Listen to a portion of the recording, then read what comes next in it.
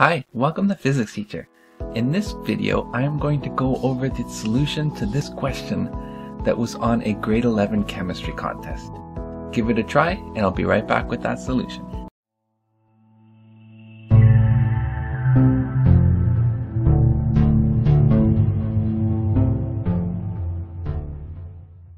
So this question asks for the net ionic equation for the reaction between sodium carbonate and calcium chloride. So first, step one, we're going to do this in a three-step process. The first step, we need to write this equation.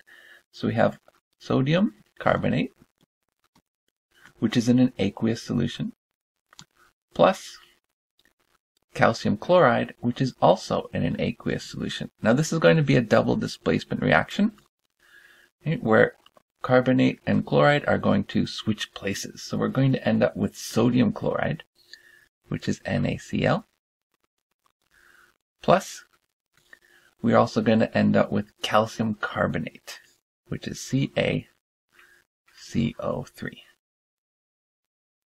Now the question becomes, are these aqueous solutions or have they formed a precipitate?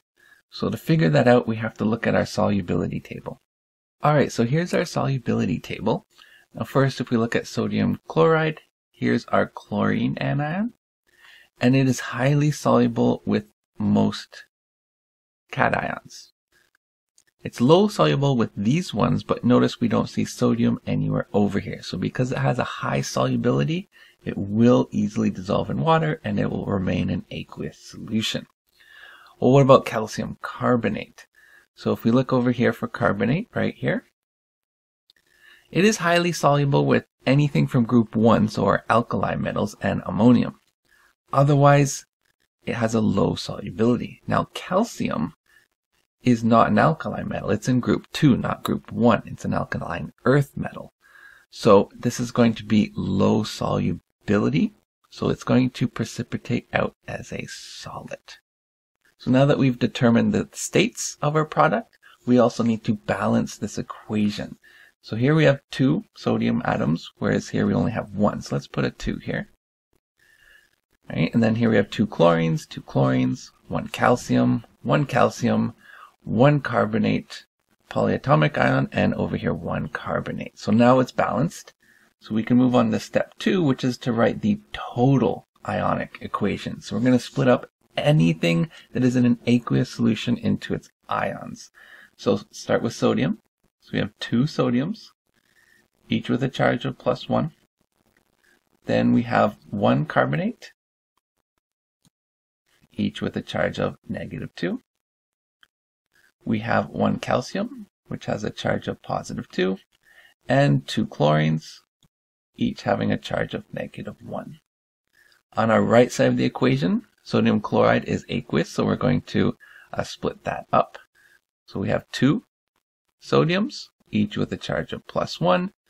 We have 2 chlorines, each with a charge of -1.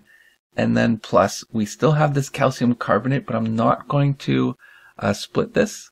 I'm not going to dissociate it because it is precipitated into a solid. It is not dissolved in water anymore. So I'm just going to leave that as CaCO3 solid.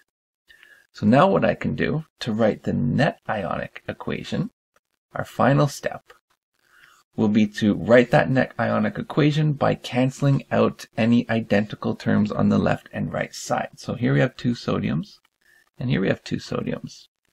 We have 2 chlorines and 2 chlorines, and that's it.